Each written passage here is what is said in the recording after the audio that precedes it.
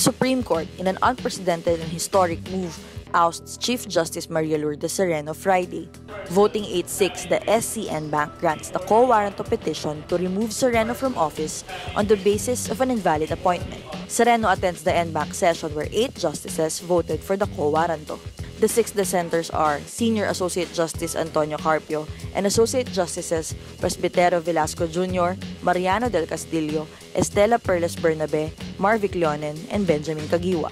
9 of the justices say she violated requirements on the statement of assets, liabilities, and net worth. Details of the main decision are still being awaited as of posting.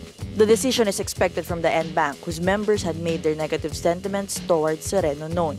This is the first time the SC removed its own chief in a petition widely slammed for violating Sereno's constitutional right to an impeachment process. Sereno will have a chance to file a motion for reconsideration. During the appeal period, the focus shifts to the House of Representatives, which is yet to vote on Sereno's impeachment. Senate President Coco Pimentel has raised the possibility of questioning the validity of the quo warranto ouster.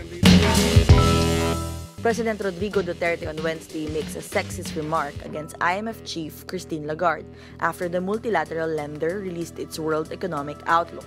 Duterte says a kiss is all it takes for Lagarde to change her mind about the Philippines.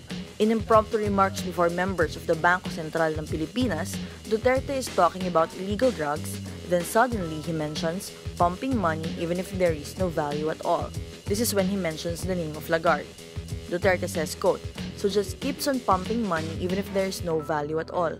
You know that Lagarde, I once saw her. Just pull her into a corner, kiss her, son of a bitch, she will change your mind." He adds, quote, "She's quite old, but she's good. I met her several times. I'm tempted to ask, what's the standard of your classification? How rich and poor we are, or the enterprises of the world?" The IMF recently released its World Economic Outlook, where the IMF's projections for the Philippines were a slightly lower 4.1% this year and 3.7% next year. United States President Donald Trump on Thursday says his historic summit with North Korean leader Kim Jong-un will take place in Singapore on June 12. The talks, which are expected to last one day, are set to focus on North Korea's rapidly advancing nuclear and ballistic weapons programs. Trump makes the announcement after he welcomed to the U.S. 3 American prisoners released by Pyongyang. The release of the 3 Americans removes a major obstacle to the summit, providing Trump with some tangible evidence that his twin-track policy of engagement and maximum pressure is working. He tweets, quote, "We will both try to make it a very special moment for world peace."